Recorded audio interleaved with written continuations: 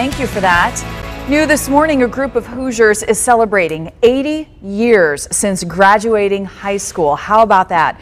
Elkhart High School's class of 1941 met for a reunion last night. Most of us were born in 1923. That's remarkable. Most of these grads were born in 1923, as he said, and that means they lived through the Great Depression, World War II. One is Paul Thomas. He is 98 years old.